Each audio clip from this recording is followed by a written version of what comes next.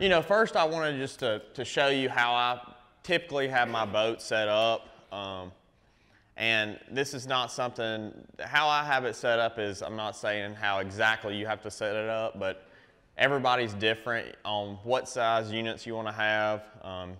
You know, I run the HDS Carbon 12s from Lowrance, and I typically have 2 at the console, and I have 1 on the bow. And really the deal for 2 at the console, you know, a lot of people see that and they're kind of skeptical of it. You know, why would you have 2 at the console?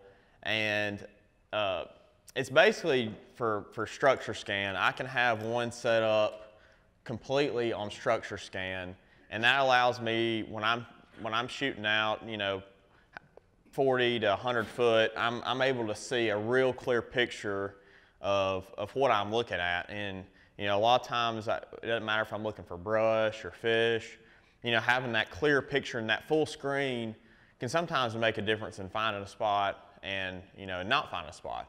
But if you only have 1 screen, and I'm going to go through this through the class, you know, you just have to set up your screens different.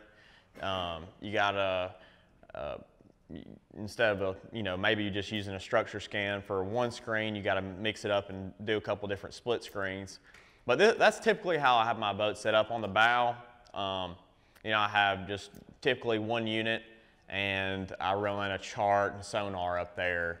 And in the console, I got 1 for structure scan, 1 for down scan, map, and sonar.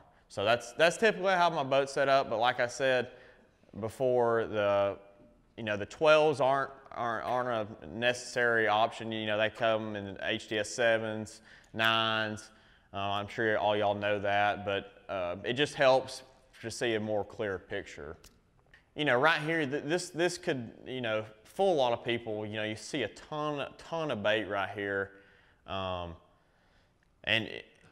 the down scan, you can just pick out the individual fish around this, and that's critical when you're fishing and you're idling, is being able to pick out those fish. And I'll just throw a waypoint just like I have right here. If I see fish, you know, in this huge ball of bait, I'll pinpoint them and I'll just throw a waypoint right on them.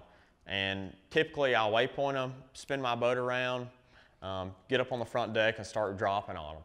Right on my mark. And you know, sometimes it's hard to tell, like if you're on a striper lake and you see bass as well in there, it's hard to tell exactly if they're going to be stripe or spots or smallmouth, if they're suspended in them. So that's why I always, if I see fish in a big school of bait and they're set up on a place like this, on a high spot, that's when I'm going to drop my trolling motor. And that's critical too, is seeing this bait, seeing fish on a piece of structure as well. When you have a hump or, you know, a creek channel, you hear about creek channels a lot, but if it's, you know, off in the creek channel where it's real deep, a lot of times I won't mess with that. I want them on the high percentage stuff. I want them on the points. I want them on the humps. I want them on high percentage places, ditches, as this is. This is just a ditch going in a pocket, and that's the places I want to look to find these fish in this time of year. What I look for, you know, there's a lot of things that bass will get around. I've seen them around some pretty crazy stuff and found them on some stupid stuff before. But you know, there's a few key places for this is speaking for all times of the year, but this time of year, you know, all this really depends on, you know, using your units as a whole.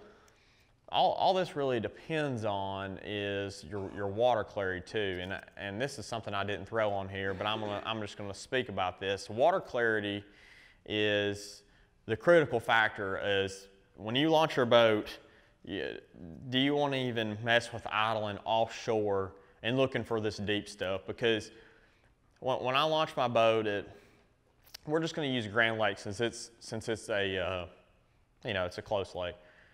And I know y'all all fished it before, but if I launch my boat and I look down the water and it, you know, and you've probably heard this before, but if you look in the water and it's dirty, if you can't see a foot, or you can't see, you know, a foot and a half, you don't even need to mess with this kind of stuff. But if you got that clear, you know, that good visibility, that's when these fish are going to be able to get out there deep, and they're going to be on this kind of stuff.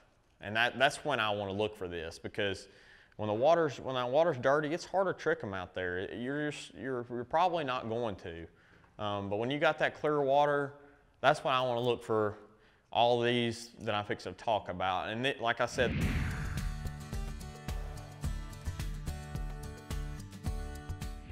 Welcome to Bass University TV, an online video training course where you'll learn champion bass fishing techniques from pro anglers Pete Gluzek, Mike Iaconelli, and their talented special guests. From on the water to in the classroom, you'll learn sound techniques and strong fundamental bass fishing skills. Watch hours of video content on multiple topics at your own pace for a low monthly fee. Cancel at any time. Information is power in the sport of fishing, so learn from the very best. Subscribe to Bass University TV today.